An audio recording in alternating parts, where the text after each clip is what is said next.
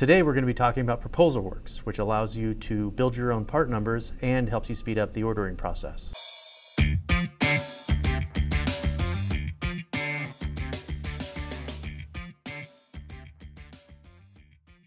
Hi, my name is Donald Rimmer with Royal Industrial Solutions, part of the Industrial Solutions Network.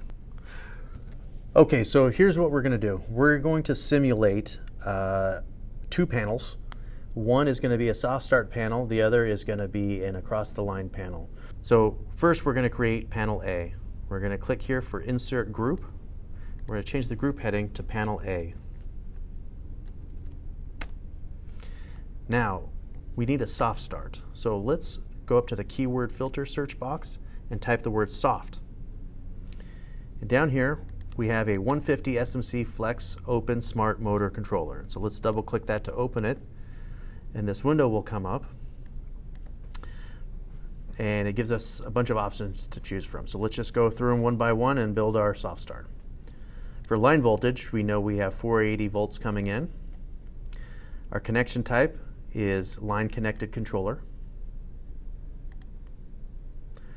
Our horsepower, we're going to leave blank. And the reason for that is you should never ever choose a motor controller based off of horsepower. Choose it by the full load amp range, or full load amp rating. And to find that, that will be on the motor nameplate on your motor. So whatever that is what you will match to the amp rating on the soft start. So I'm going to come down here to controller rating, and I'm going to choose 85 amps.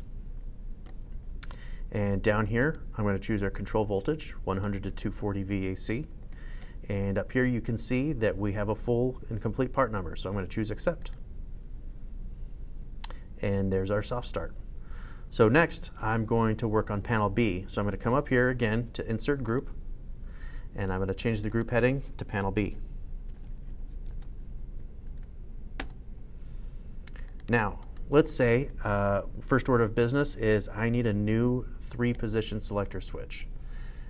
However, because it got broken off by a forklift or something, part numbers are scratched off. All I've got are the first 3 numbers, which are 800.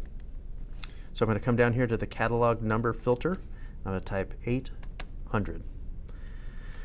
Now, I think I can see a T, so let's add a T as well. Now that narrows it down. Now I know I have a 3-position selector switch, so I'm going to come down here to 3-position knob wing lever. We're going to double click that, and again, this box opens up and gives us a bunch of selections. So I know that I'm not in a hazardous location. I don't need finger safeguards. My head type will be knob lever. My insert will be white. My operator function will be spring return from both. And now I'm going to choose my contact configuration. Now I want my selector switch to turn something on when I turn it to the right. So I'm going to click on the right-hand box. I don't want anything else turning on when I spring to the right. So these are going to be left open. Now I also want it to turn something on when I turn it to the left. And that's going to be like that. So now I have something turning on when I go to the right and something when I go to the left. When it springs back to center, nothing is being turned on. And now I'm going to choose my contact block type, and I'm going to choose standard, and I'm going to click OK.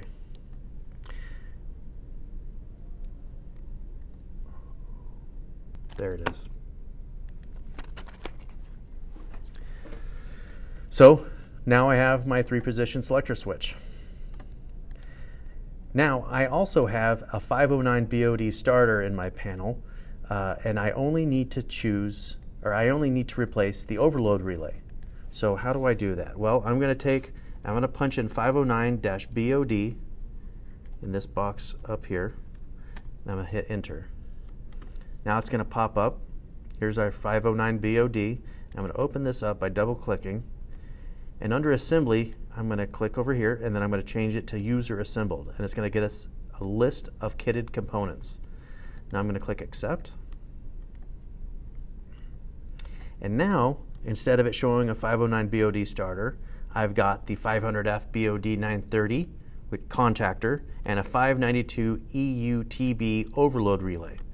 So since we only need the overload relay, I'm going to copy this and paste it into the catalog number box up at the top and hit enter. Then, for simplicity's sake and to clean things up, I'm going to delete this part, the 509 BOD.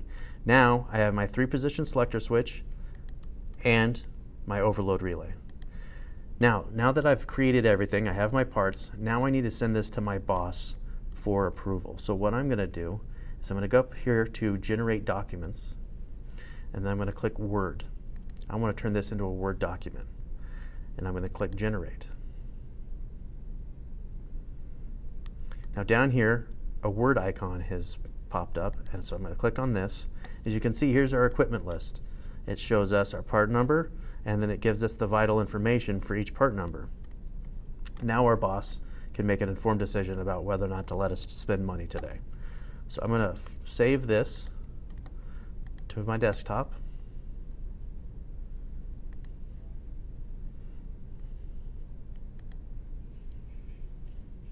And I'm going to hit save.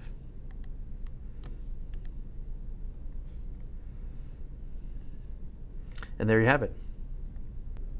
Thank you for watching How To Tuesday.